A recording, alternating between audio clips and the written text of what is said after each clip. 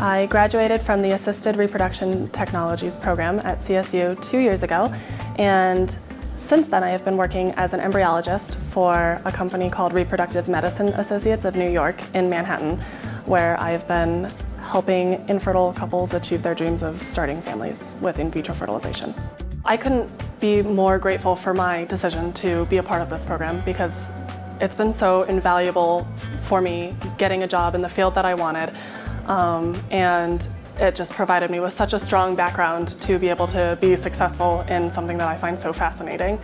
The background that I gained in the master's program really provided me with a strong foundation to be a strong candidate for the position that I applied to. They wanted somebody who not only would be, detail-oriented and able to accomplish the tasks that are necessary for the job, but they wanted somebody who knew what they were doing and why they were doing it, and that has made me a really important part of their team, and it's allowed me to bring something to the table that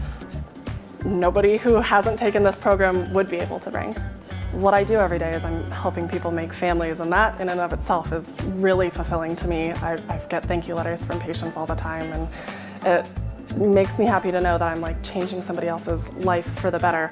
while getting to nerd out and use all these awesome scientific technologies. The Assisted Reproduction Technology program has been completely invaluable to me in getting a job in a field in which I'm passionate, and I can't speak highly enough about it.